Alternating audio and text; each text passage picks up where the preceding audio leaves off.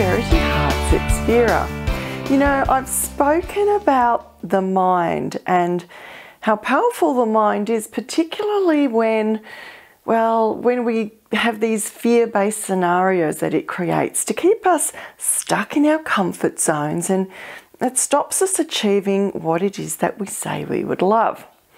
Now, what we have to remember though is we can use our mind to our advantage. It can actually be the best tool possible to help us, create and live the life that we would truly love. You see, the mind doesn't know the difference between something that's real and what I call real in the physical sense, or what's imagined.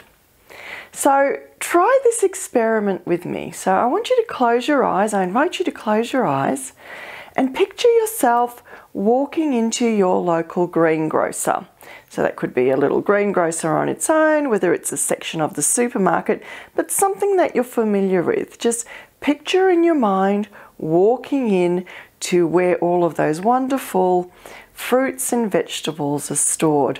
Walk around the various stands and stalls, breathe in the various aromas, and notice a big tray of lemons. Walk up to those lemons, have a good look at those beautiful, bright yellow skins. Pick up a lemon, bring it to your nose, breathe in deeply, breathe in its scent.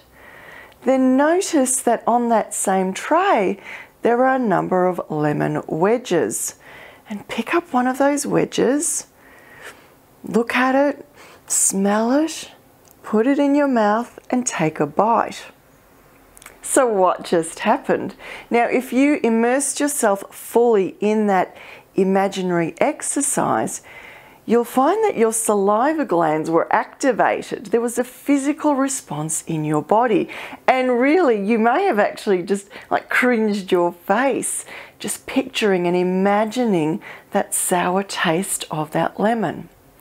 And that's the power of the imagination. You see, when we picture something vividly in our minds, it activates a response in our bodies.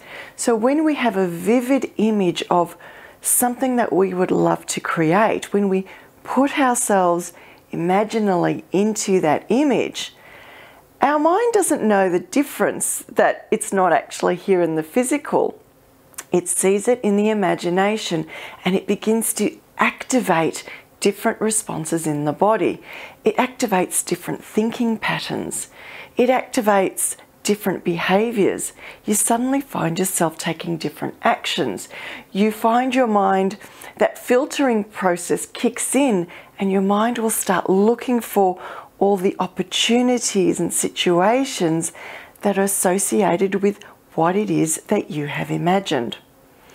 Now, just as the mind works in the negative with those negative scenarios where the picture is a negative one, and it will activate all sorts of responses to keep you stuck in your comfort zone, if you direct your mind via your imagination, via your visions, what it is you focus on, you can direct your mind to activate your body's responses, your thinking responses, your behavioral responses, to support you in getting out of your comfort zone and actually stepping into that life that you have imagined. Your mind doesn't know the difference. Perhaps it's time to direct your mind into creating something you would love. And I'll catch you next time.